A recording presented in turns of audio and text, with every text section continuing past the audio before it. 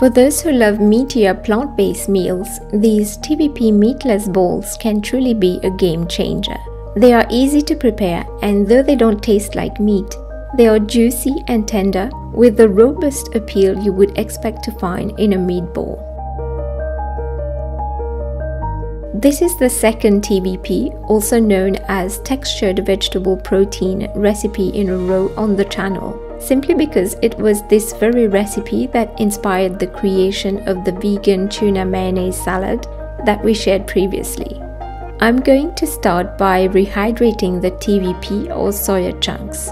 First, cover the soya chunks completely with some hot water. Let them sit for about 10 minutes until they are rehydrated and soft. You may also use TVP granules instead of chunks in this recipe. In this case, rehydrate with equal parts of water or according to the packet instructions.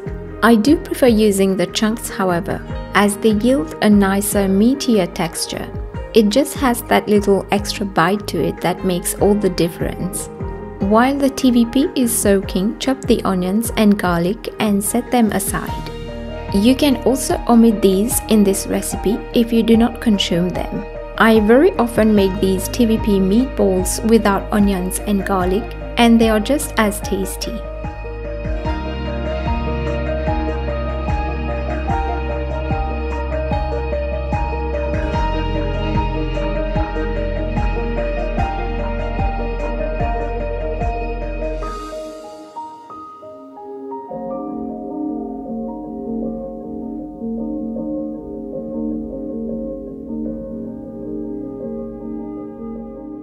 When the soya chunks are rehydrated, they will be soft and spongy. Squeeze out the excess water from them.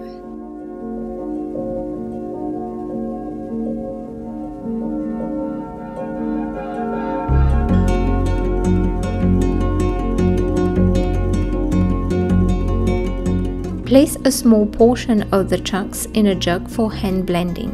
Blitz them in small batches with the hand blender until they are flaky.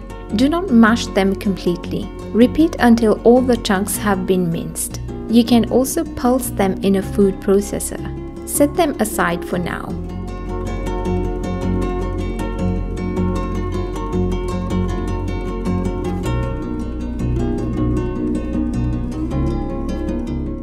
In a skillet, heat the coconut oil on medium-high temperature. Then add the onions and garlic if you're using them. Sauté until translucent. This should take about 5 minutes.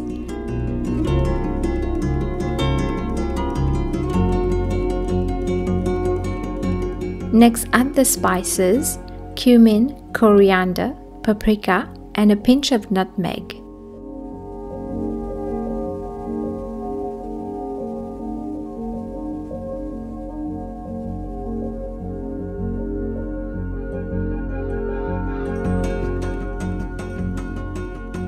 Sauté for about 30 seconds to release the aroma. Now add in the minced TVP.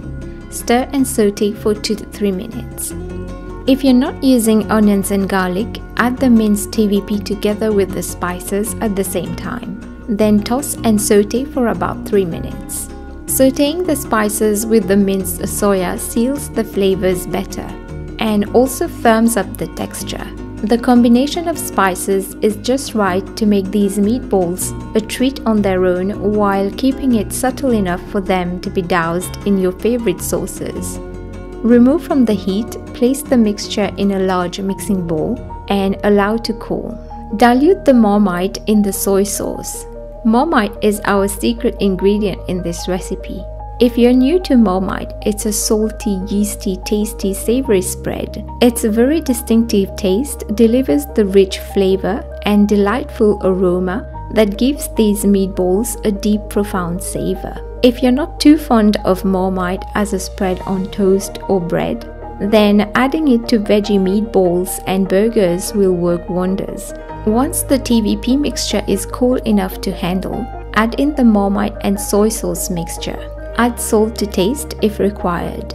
Next, add the potato starch or cornstarch and brown rice flour or all-purpose flour.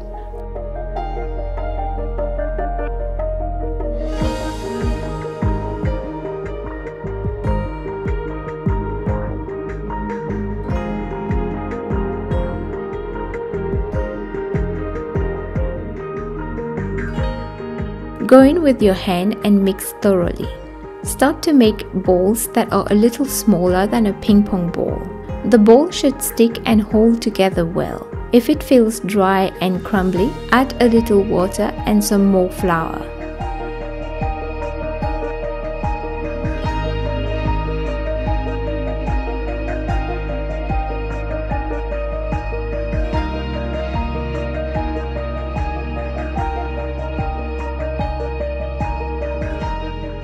Form the balls by applying a little bit of pressure.